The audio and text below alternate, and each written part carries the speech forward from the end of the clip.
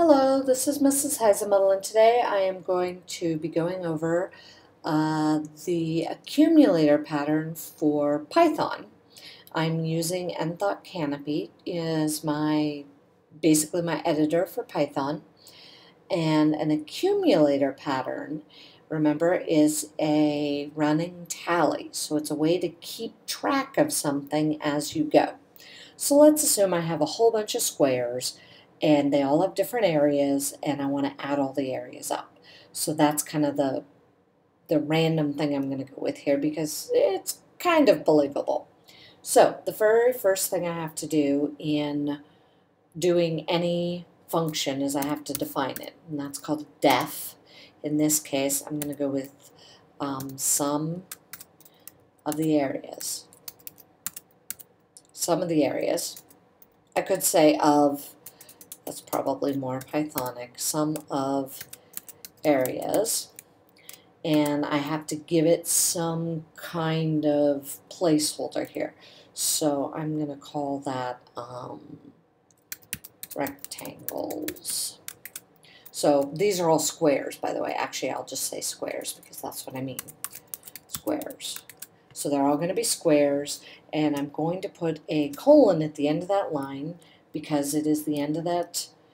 It is an actual definition. It's an important line, and I'm going to put a number sign here just so I can put in a comment that tells you what I did. So notice it bumped me over 4. So I'm going to put in some notes that explain what this is going to do. So squares is a list of squares. And that's going to be in the form of ints or floats, because I could do either. And it's going to, again, it's going to accept ints or floats, and it's going to return the total of the areas of the squares. Now, 1, 2, 3, that's a multi-line comment. So notice the 3 quoting marks gives me a multi-line comment. The hashtag gives me a single line comment. So in this case, I now have to initialize some value. I have to tell it where to start from. In this case, I'm going to say total area.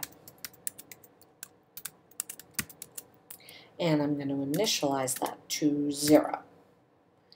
And I'm going to put a little hashtag here, initialize.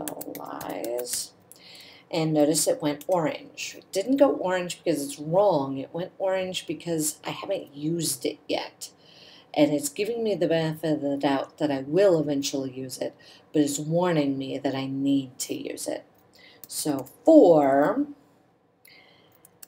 each area in squares, so for each area in squares, I need to do something. That's called a for loop. And in this case, for area in squares, I'm going to come down here and I need to have total area equal space. There we go. The space is not actually important, but it looks better, so I put it in.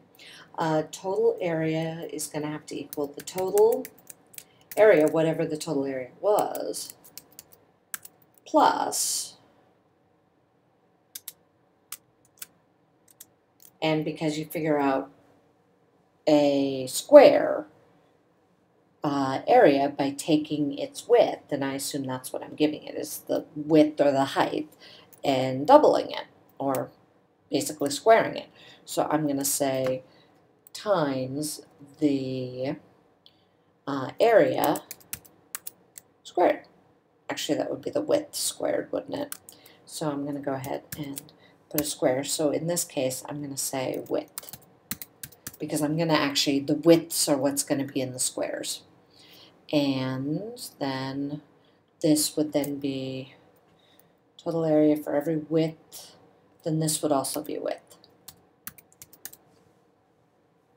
So what I did, let's go back and review.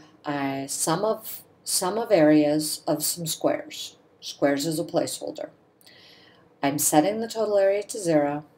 For every width that's inside the list squares, I'm going to take the total area, is going to be found by taking the original total area, adding to it the width that's squared. So every number inside of this list is going to get squared and then added to the other numbers. This is the part that actually makes this the accumulator. Now, I have to do something with this because at this point it might be doing something, but I can't see anything. So in this case, I'm going to return, and notice I backed up one to do it. Total area. Oops, that's an underline. And the reason I had to back up was I needed to have it be inside the definition, but outside of the for loop. So it's not returning every single time. It's only returning after it gets the final total area. So I'm not getting a red or orange line, so I'm going to go ahead and run it, execute it with my little green play button, and then I'm going to call it. Well, before I can call it, I have to give it that list of squares. So in this case, I'm going to call the list, and I can call the list anything I want. So I'm going to call him Square Bob. And Square Bob is a list of areas, or a list of widths. So 1, 4, 5, 6.3, 7, 9, 22. So there are my rectangles, and notice I did put a float in the middle of that, as well as ints. So ints are integers, they're whole numbers, and floats are any number with a decimal point. So it took my list, and now all I have to do is call my function, sum of areas. In this case, I named my list Square Bob, so Square Bob. Done. So now I have a total sum. If I square each of these, then I will add them all together and get 695.69. Now, I didn't put any units in there. I don't need any units. What I do need is basically to follow the basic steps for an accumulator pattern. I defined it. I initialized it. I used my for loop and put in my accumulator. So it's adding to itself over and over again. It's making that running tally. And then I'm returning the final value of the running tally. I hope that helps. That is the accumulator looping pattern for Python.